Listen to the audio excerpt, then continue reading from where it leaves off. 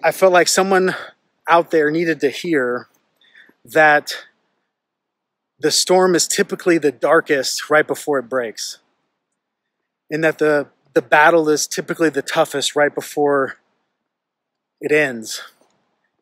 And so I know there's somebody out there that can see me. There's somebody out there can hear my voice right now that they're in it, and they may be in the worst of it. And I would just encourage you to keep on pushing, to keep on fighting, to keep on taking it one day at a time, because there is a blessing on the other side of every single struggle. And what I know is that that blessing could be closer than you think. It could be weeks away, it could be days away, quite frankly, it could be hours away. But until you live to fight another day, and unless you live to fight another day, then you'll never know.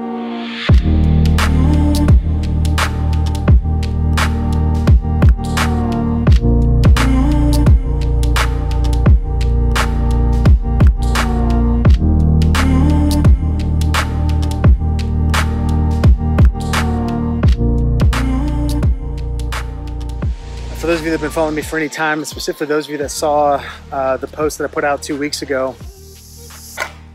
Last week, I was in a dark place and fought the worst case of depression I've ever had.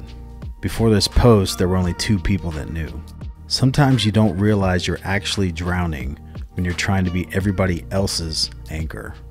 We had just wrapped up our biggest leadership event of the year, 4 days with our top agents. We started early and ended late, pouring our heart and soul. I gave 2 formal speeches, conducted one-on-one coaching with each agent, hosted award ceremonies, and was on 24/7. It was an emotional marathon. Our theme this year was breaking barriers, and we created space for people to expose and work through areas of their lives that had been buried for years, some decades. The event was an overwhelming success. Keyword, overwhelming. We wrapped up around 6 p.m. on Sunday. I drove home and went to bed. I woke up Monday feeling empty. I didn't want to get out of bed. I blew off my morning workout. I got to the office and began powering through. I thought productivity would cure the emptiness, so productive I was. I worked on multiple projects, conducted interviews each day, spoke at our GVL Hustle event, had a promo photo shoot, was interviewed on 2 podcasts, recorded an episode of the Sales Wolves podcast and the Breadwinner podcast, put out 5 daily vlogs and my weekly vlog, did a live Q&A, posted 4 times per day, had hundreds of conversations in my messages, and got 4 workouts in, all the while feeling lost and defeated. I believe in the strength and vulnerability more than anyone, but I thought, what good is it going to do for me to talk about how I'm feeling right now? So I just kept going through the motions. How do you provide value when you feel worthless? How do you inspire with a broken spirit? How do you coach when you feel like you're not even in the game? I still don't have all the answers, but simply typing this out has given me strength and a deeper sense of understanding. I'm headed out of the country for a week with my wife and daughter, and I'm turning my phone off. If you're reading this, know that I have so much love and appreciation for you than you'll ever know. When I was really just in a dark place, in a bad spot, and wanted to do what I said I was going to do from day one, which is show the good, bad, and the ugly, be completely transparent, completely vulnerable.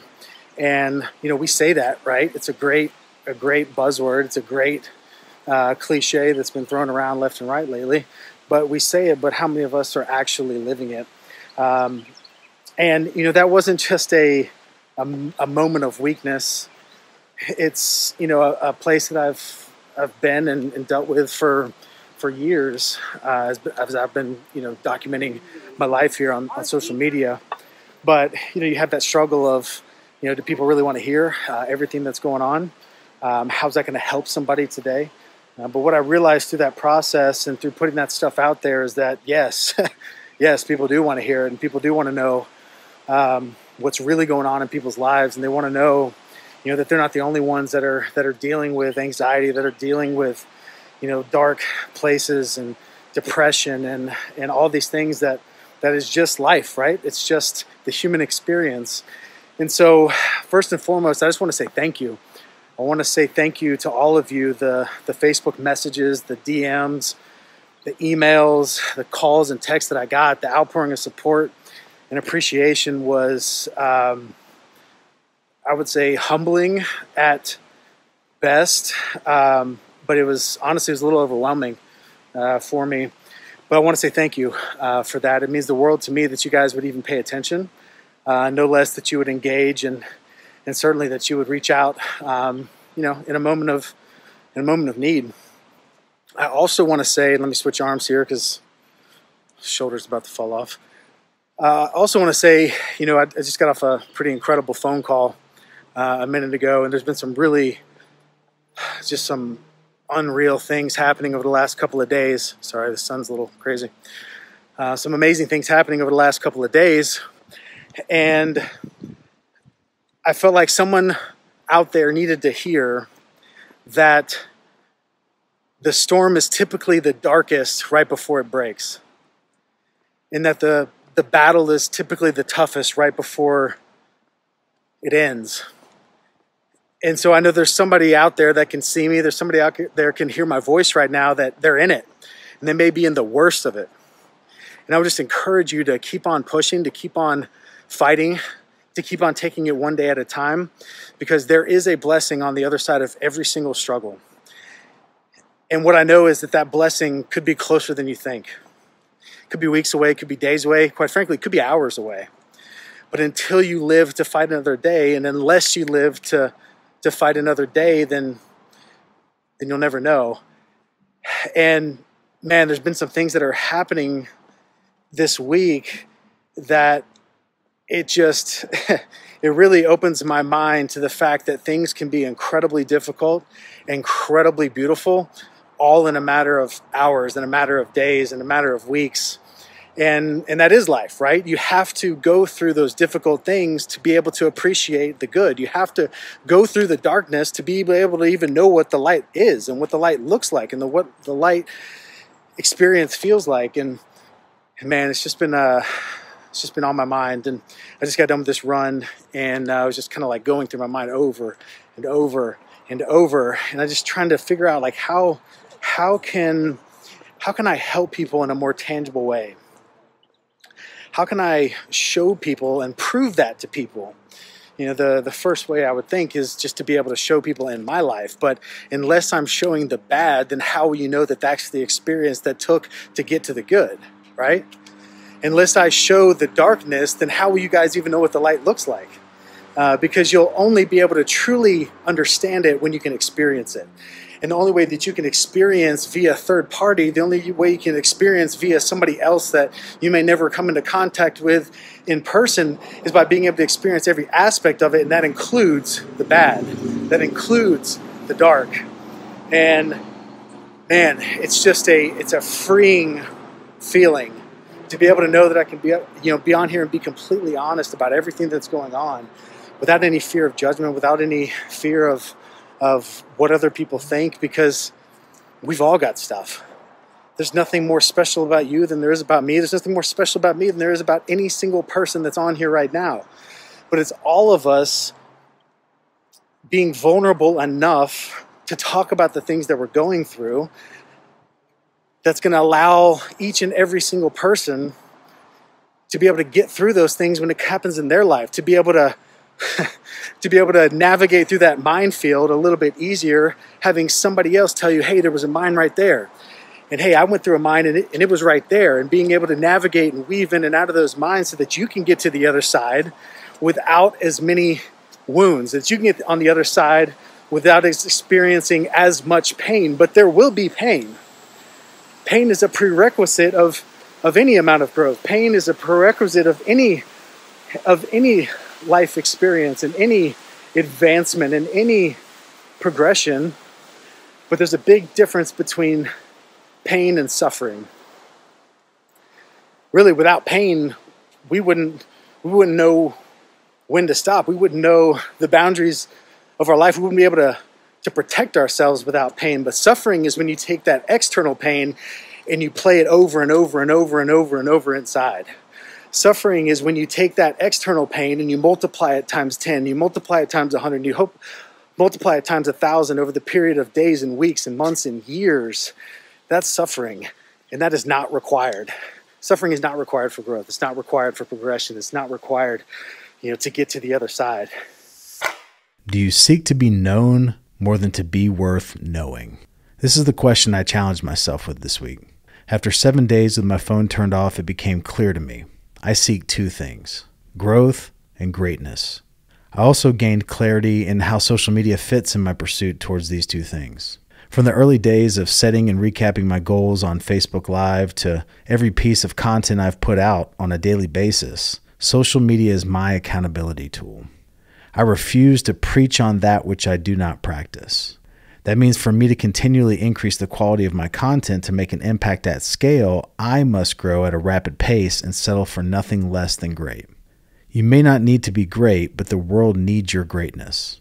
Whatever God has placed on you that could ever be described as great was never meant for you anyway. It's a stewardship that has been given to you. Greatness never belongs to the one who carries it. It belongs to the world that needs it. The fight for growth and greatness is not easy, as pain is the prerequisite, but it's worth it. The warrior's legacy can be written only on the other side of pain. The way of the warrior teaches us that we cannot stand in our greatness if we cannot stand in our pain. You will never live the life you were created to live or achieve your greatest dreams if you're not willing to bear the weight of that greatness and pay the price of pain that journey demands. All these quotes came from a book I read by Erwin McManus this week titled The Way of the Warrior. It is no coincidence that I stumbled upon his message this year, was able to interview him last month, and this book made it into the trip that I was on this week. It spoke directly to my heart, and I was filled with conviction, assurance, and hope. The book is centered around this truth: you cannot bring peace to the world if you have never come to know peace within yourself. I finished with one last quote that brought me to tears. So many times I have found myself most vulnerable after I had seemed most unstoppable. Those who see you from a distance will notice the battles you fight for them, but not the ones you fight for yourself. I was dealing, with some issues a few weeks ago. It was hard because it's like, I'm sitting here, talking about all this, talking about all this, trying to inspire and trying to motivate and try to provide tactical value and all this stuff. Meanwhile, I'm going through, darkness of my own and depression and things. And it's like, well, you think to yourself, is that somehow going to negate the value that I was trying to provide by showing this human side of my life that I was dealing with? And does it somehow take away? And what I realized through that process and through the just messages and talking with people and just feedback is that not only does it not negate it, it makes it so much more real. Right. Because everybody's going through it. Yeah. Like everybody has stuff. And I think that's the biggest encouragement to everybody out there that's listening and watching this, that you are not alone in anything that you're feeling. But that the only way you stay there is to stay there. like the only way you stay in it and the only way it gets worse is to not take one step and make one bit of progress today. And you know what? A lot of people think that they got to beat themselves up to take action. And what I would, if you say you're a person that's just absolutely can't get out of bed in the morning and you're like, I don't want to face this day. This is the worst ever. What I would encourage you to do is take 10 deep breaths. And as you're taking those breaths, see you right where you are and love you. Just be like, man, I love me. I love the me that is laying in this bed and wallowing in this depression. And man, I'm going to get up after these 10 breaths and I'm going to walk to the door and come back. Like if you have never done that, then make it a small goal. Make it a small goal. Mm-hmm. Don't be like, I'm going to get up today and grab the world by the tail and pull it down and shove it in my pocket. That's not gonna. It's not gonna happen, right? So make small goals. I'm gonna walk to the door, and tomorrow I'm gonna take those 10 breaths, love on myself, and walk to the end of the driveway. And the next day I'm gonna go get in the car and drive to the doctor's office. And then the next, you see what I'm saying? Like you just set these things in place. Sometimes you win, sometimes you learn, right? But continual learning, continual progression forward, And you may be that person that you're at the pinnacle of the position you're in, and you know that to go any further, you have to really put yourself out there and learn something new. Well, guess what? Take the first small step today. Take those same 10 deep breaths, enormous breaths. Fill your lungs with oxygen. Love the you where you are now, and determine where you're going, and take the first step. So, yeah, and I think kind of to close, there may be somebody that's listening to this and they're like, "Geez, what are these guys talking about? Like, I don't need this. Like, I'm good. I'm great." And I would say that if that's you, then you have an intense responsibility when you are great to look for others that aren't. Look around you and see who's struggling. See who you can, tell when they look you in the eye that there's something going on, mm-hmm. and to be a light in their darkness. Sure. That to me is a responsibility, and to realize that if you are someone that has aspirations to do great things, I don't know if it's possible to achieve greatness at a high level and not go through some of the things we're talking about. And so if you haven't experienced it yet, I would just say, listen to the words that we're saying. Start learning about these things, because it's coming at some point. It's if everybody hits it. Yeah, it's life. Yeah. So anyways, it's a little bit of a darker topic to talk about darkness. But I like the way it started out. That was interesting. I was like, crap, you're giving away all the good stuff before we get started. Right here. But with that, guys, we're always here to help. That's the reason why we created this podcast. Is we wanted to, be able to support and, provide tactical value to not just salespeople. It's a Sales Wolves podcast, but as we've said so many times, everybody's in sales. Everybody. And someone out there right now is going to have to sell themselves to take on those getting 10 out of deep bed. breaths and get out of Sell bed. themselves on taking that next step. Sell themselves on the fact that I'm not alone and I'm not the only one that's going through this. And so that's why we do this. That's why we're here. If we can help in any way, shoot us a message. I'll respond. I will not. I haven't checked messages in like 8 months. Send Tyler a message. But really,